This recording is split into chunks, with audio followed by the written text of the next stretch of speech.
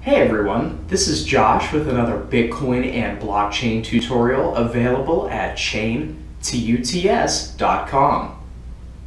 Today we're going to be doing another Ethereum related tutorial, and specifically we're going to be talking about ERC20 standard tokens. So first, let's discuss the difference between a token and a coin. A coin, like Litecoin or Bitcoin, is a cryptocurrency that runs on its own specific network of nodes running the shared software. So for example, Litecoin was forked off of Bitcoin sort of in the early days of cryptocurrency, but it uses its own network of nodes running the Litecoin software to create this decentralized currency. However, a token is a currency that's built on top of another currency's blockchain.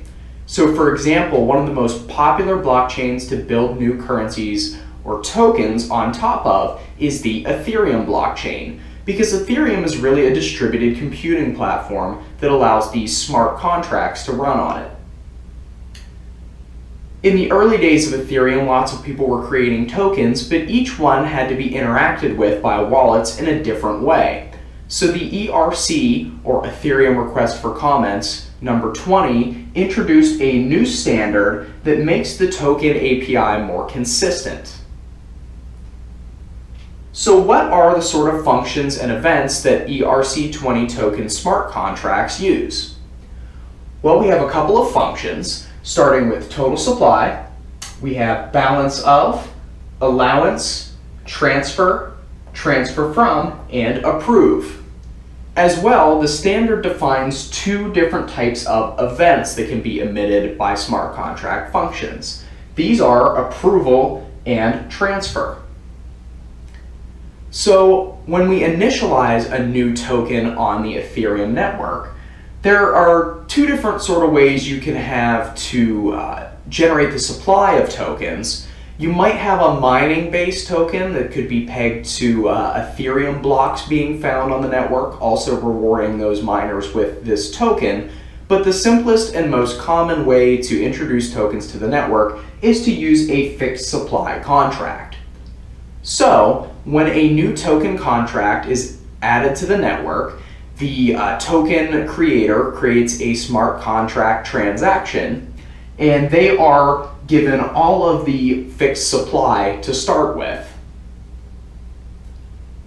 There are two different types of sort of metadata functions that can be called on this smart contract by creating a transaction and including in the data field a Ethereum bytecode call to these particular functions.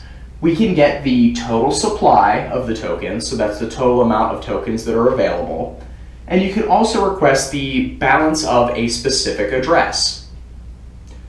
Now, with most tokens on the Ethereum network, the addresses are the same as the Ethereum addresses, so that keeps things simple and consistent. Now, there are two different types of transfers that can occur with ERC20 standard tokens. Remember that with most fixed supply contracts, the contract address, so the original creator of the contract, owns the initial amount of tokens. So there is a simple transfer function where the contract address can send some amount of tokens to the recipient address. And this sort of behaves like a typical cryptocurrency transaction that's a push transaction. So the address that is the rightful owner of some amount of tokens sends those tokens to another address by signing and creating a transaction that does so. Now with these tokens, there's sort of a more interesting thing that can occur, which is a withdrawal type of transaction, more similar to a credit card, debit card, or traditional bank transfer. So another contract can make a request to have the approval done by the smart contract owner. So the smart contract owner will call the approve function and allow this new other contract address to receive some certain amount of tokens in a withdrawal. So once the approval function is called, the new recipient address, often called the spender, can call the allowance function on the smart contract. This allowance shows how many tokens a certain address is allowed to withdraw from the original contract address. So this again behaves more like a pull transaction rather than a traditional cryptocurrency push transaction. It's much like giving somebody permission to withdraw a certain amount from your credit card every month to pay a utility bill, for example. Now there are two types of events that can be emitted by these smart contract functions, and what that allows is it allows other smart contracts on the Ethereum network to react to these events occurring and do something else interesting that they want to do.